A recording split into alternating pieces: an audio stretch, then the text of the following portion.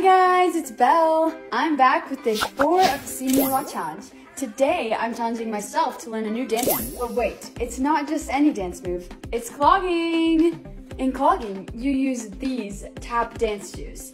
The goal for clogging is to stay on the right rhythm and make the cleanest sounds, and also clog your feet as hard as you can while you dance.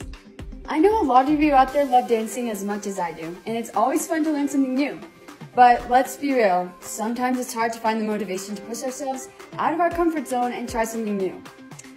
But what if I told you that learning a new dance move can boost your confidence and make you feel accomplished? It's true. Plus, you never know when you might need a new move to impress your friends or show off at a party. So, here's your challenge for today. Pick a new dance move, any dance move, and learn it. It can be something you've been wanting to learn for a while, or something you found on TikTok. Just practice until you get it down and share your progress with me using hashtag Simula challenge. Let's dance our way to success together. I'll go first. I just learned this new move. It's called the pullback, and it's not perfect, but here we go.